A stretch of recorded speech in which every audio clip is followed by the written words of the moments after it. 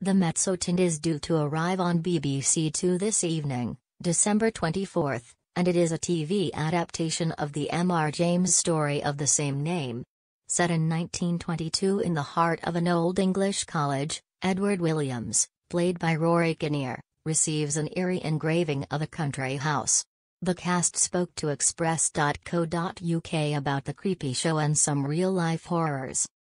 The Mezzotint has been created with M.R. James' trademark terror in mind and is guaranteed to have viewers on the edge of their seats.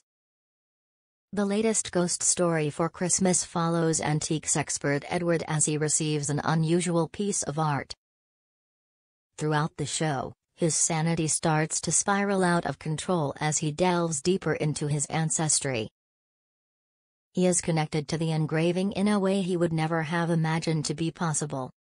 Nikesh Patel plays the academic Nisbet in the special, and he admitted the show still creeps him out. Speaking to Express.co.uk and other media, he said, "I came to it with just Mark's Gatiss script which just leapt off the page. It was so nice to see, it feels like something inseparable from the pandemic.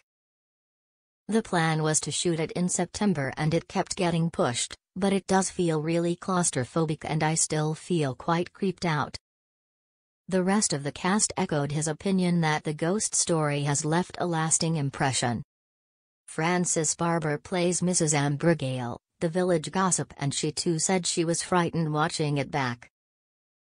The actress said during a question-and-answer session, "I didn't know the story but I would walk through hot coals to work with Mark.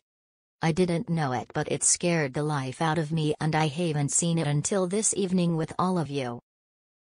And it's even scarier on screen than it is on the page, it's extraordinary." The actress went on to explain how she may have witnessed some paranormal activity in real life. She explained, "I still don't really know if I believe it or not, but I was doing a thing in Bristol. We were all put in a particular hotel where they kept saying it was haunted. I thought it was room service and I looked at the clock and thought no, I haven't ordered anything.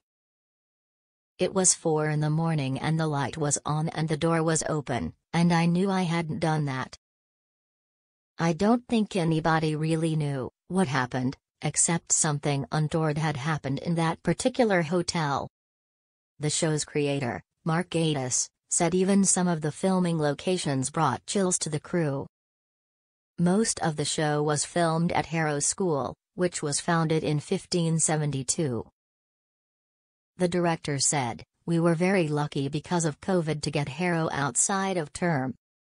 We used it for everything, it was like a studio and the chapel was stunning. It has an extraordinary monument to all these dead boys, all of whom died on the premises. There was a surname there I recognized, so I rang him up and said, 'I think one of your ancestors died at Harrow,' and he said, 'Oh yes, he died in the swimming pool.'